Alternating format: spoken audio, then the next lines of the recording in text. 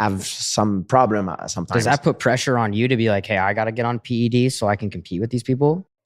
Man, sometimes I'm going to tell you the truth. I ask myself, I say, yeah, you had to how good would I be if I would have take some stuff? Mm-hmm. You know, how good? Because I know even some of my training partner, they tell me and they say, they take certain things, and I see it's like it's not even the same people when they are and they are not. Like it's a crazy difference. You know what I mean?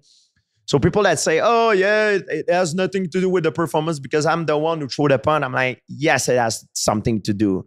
And this is a bullshit excuse, because when you take performance enhancing drug, it changes you not only physically, it changes you mentally. Every training camp, my friend, when you go to a training camp, it's the loneliest feeling in the world, because you feel very lonely. Even though you have a big entourage, you feel lonely because you go through something that only a few people can identify to, and it's very stressful. You're burned physically, mentally, because you train. You're overtraining.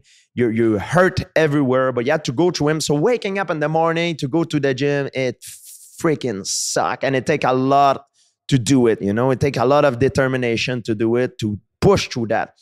So if you put yourself some performance enhancing drug, it helps your endocrine system. It changes you. So it makes it easy for you to go through that.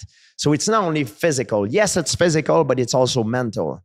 So that's why it's for me, it's unacceptable. You know what I mean? It's like I'm fighting you, but I have a knife in my pocket, and it's supposed to be a bare knuckle fight, but I go clack, clack. Yep. That's the same thing. That's a very similar thing. With the technology now that we have, it just makes such a difference. Yeah.